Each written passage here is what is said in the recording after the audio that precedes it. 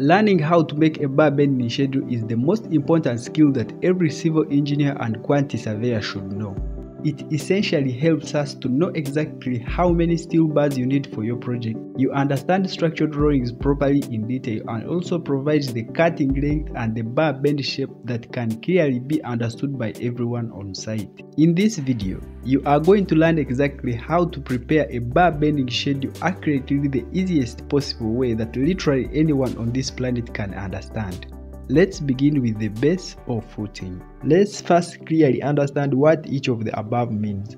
Reference number simply means a unique identifier assigned to each steel bar, for example 1, 2, 3, among others. Under the description is where we draw the shape of the steel bars, for example the footing, column starter bars, among others. This is the bar mark, which is the same as the bar code. For example, if you come across this in your structure drawing, this simply means the bar mark, which is the same as the bar code. These bar marks or bar codes show us where steel bars start and end from. Therefore, the bar mark can be 11, it can be 20, it can be 08 or any other number. The type of mark simply means the bar thickness. Therefore, under type of mark, we can simply put H12, H16, H10 depending on the bar diameter of the steel bar. Therefore, under type of mark, we simply put the bar diameter. Number of members simply means the number of structural elements that are similar. For example, if we have two bases or footings labeled as F4 throughout our entire structure, we put here as 2.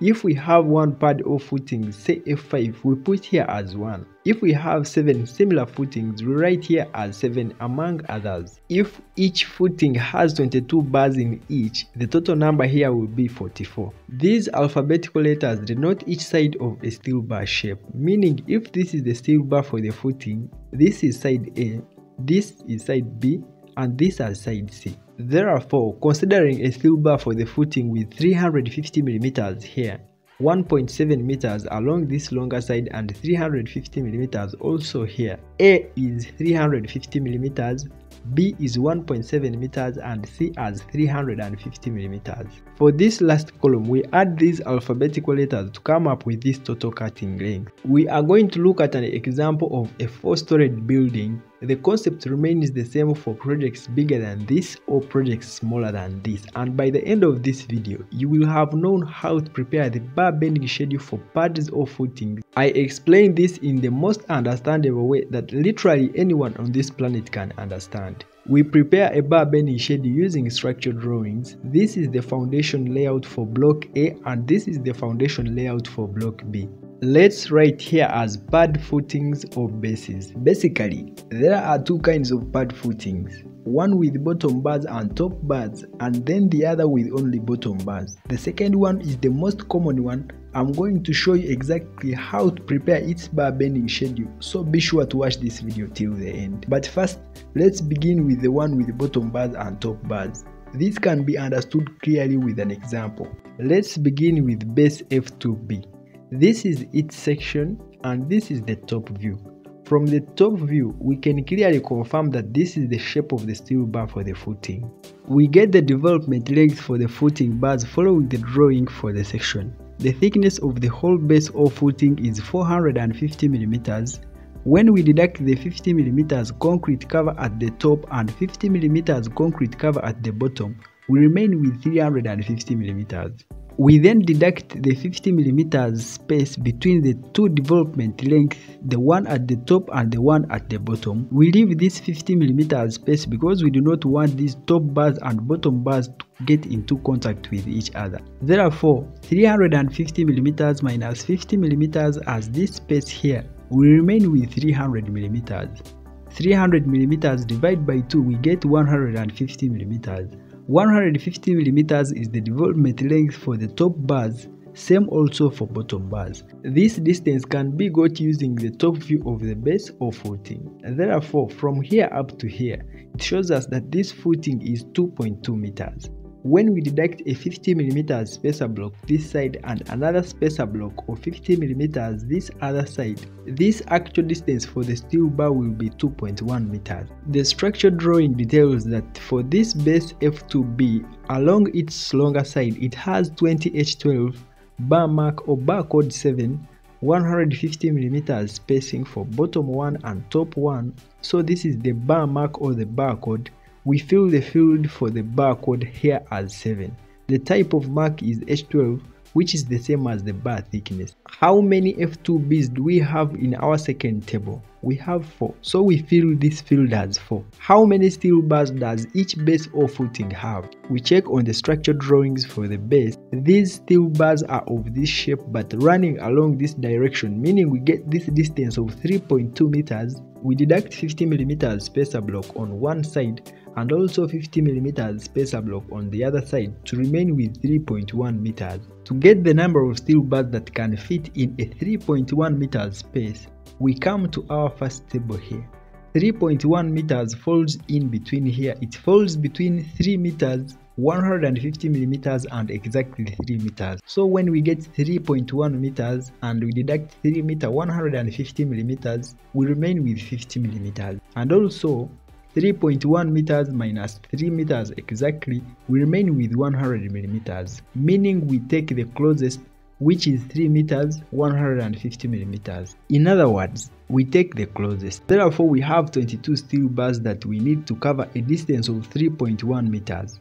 Remember, we have bottom one and top one, meaning 22 multiplied by 2, we get 44 steel bars. We fill this column as 44 steel bars. Since we have 4 footings of the same kind as F2B, we get 44 multiplied by 4 to get 176 steel bars.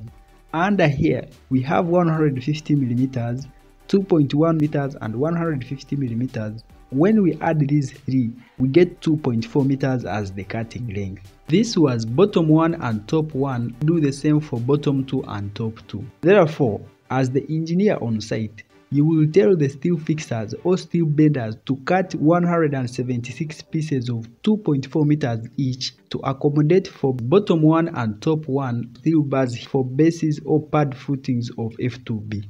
And if you want to get the number of steel bars here, you simply get 2.4 meters multiplied by the 176 pieces to get 422.4 meters. Since the standard length of one steel bar is 12 meters, you get 422.4 divided by 12 to get 36 steel bars. So when you go to the hardware or store, you purchase 36 steel bars of Y12 to accommodate for bottom 1 and top 1 steel bars for bases or footings of F2B. In reality, this is bottom 1, then this is bottom 2, and this is top 1 and top 2. The second base is F4A, and on the foundation plan, it is here. We have 2 of them of the same kind, meaning they have the same dimensions. This is the top view, and this is the section for pad F4A. Each shape will be like this. We get this development length from the section here. This is 450 millimeters. When we deduct 50 millimeters spacer block or concrete cover on top and 50 millimeters concrete cover at the bottom, we remain with 350 millimeters. Meaning the development length here is 350 millimeters, same as here.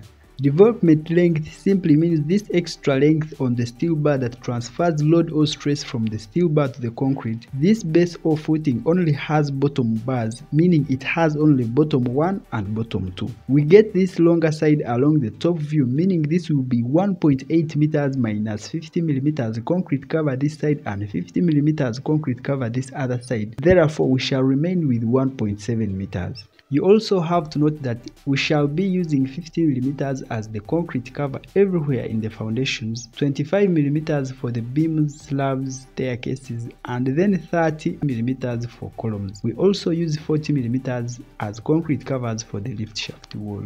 Concrete covers act as protection to the steel in the structural members. We put them at the bottom and in the sides. The bar mark or bar code here is 11.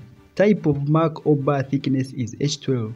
Number of members will be 2 since we have 2 bases or footings of F4A of a similar kind with the same dimensions. Number of steel bars here will be 1.8 minus 50 millimeters minus 50 millimeters for concrete covers both sides to remain with 1.7 meters. 1.7 meters falls close to 1 meter 650 millimeters, meaning we need 12 steel bars. Since it's for bottom 1 and bottom 2, this will be 24 steel bars. 24 multiplied by 2, we get 48 pieces with the dimensions of 350 mm for both development length and 1.7 meters along this longer side. Total here will be 350 mm plus 1.7 meters plus 350 mm to get 2.4 meters. We shall cut 48 pieces with 2.4 meters long and then later bend them to this shape, then tied or fixed in the base. To understand this clearly, when determining the cutting length of the steel bar in the base or footing, we first find the development length, which we determine using the sectional drawing. For example, if this is 450 mm total footing depth, we deduct 50 mm concrete cover at the top and 50 mm concrete cover at the bottom to remain with 300 mm. Get 300 mm divided by 2 to get the top development length and bottom development length, which will be 150 mm for top bars and 150 mm for bottom bars. If the base or footing only has bottom bars and with depth as 450 mm, get 450 mm, deduct 50 mm concrete cover at the top and 50 mm concrete cover at the bottom to remain with 350 mm. This 350 mm will be the development length in this case. 2. We determine the longer side of the steel bar. We determine this distance by using a top plan. For these shorter steel bars, they cover the longer side of the base or footing, meaning they cover from here up to here. So when we deduct 50 mm spacer block this side and 50 mm spacer block this other side, for example for this case, this is 1 meter 950 minus 50 mm minus 50 mm also to make it 1 meter 850 mm. 3 is to determine the steel bars that we need to fit in a certain distance. To determine the steel bars that we need for a certain distance, we come to our first table here. If you can conceptualize this, shorter steel bars will be very many because they will be covering along the longer side, and then on the other hand, longer steel bars will be very few because they cover the shorter side. In the base or footing, we simply follow a table that we prepared before to avoid wastage of time. For example, we know that when I have a spacing of 1.2 meters, I need 9 steel bars. For a distance of 3 meters, we need 21 steel bars. For a distance of 3.6 meters, we need 25 steel bars, among other distances. For a distance that falls in between here, for example 1 meter, it falls in between here. 1 meter minus 900 millimeters, we get 100 millimeters. 1 meter minus 1 meter 50 millimeters, we get 50 millimeters, which means 1 meter 50 millimeters is the closest, meaning for a distance of 1 meter, we need 8 steel bars. When you want to know the number of steel bars to be purchased or bought for a given footing, for example footing F2A, we find out that the cutting length for a single steel bar is 2.2 meters. Remember, we need 150 pieces. 2.2 multiplied by 150 pieces, we get 330 meters. The standard length for one steel bar is 12 meters, so when you get 330 meters divided by 12 meters, you get 28 pieces, meaning we need 28 H12 steel bars for footing F2A. And that's how we simply know the number of steel bars required and their cutting length for the foundation. Watch this next video here on the right where I show you exactly how to determine the cutting length for column starter bars and how to know the quantity of steel bars required for column starter bars. This is very important because this is where many people make mistakes from. I show you how to prepare the bar bending schedule for column starter bars the right way. I hope you don't want to miss this.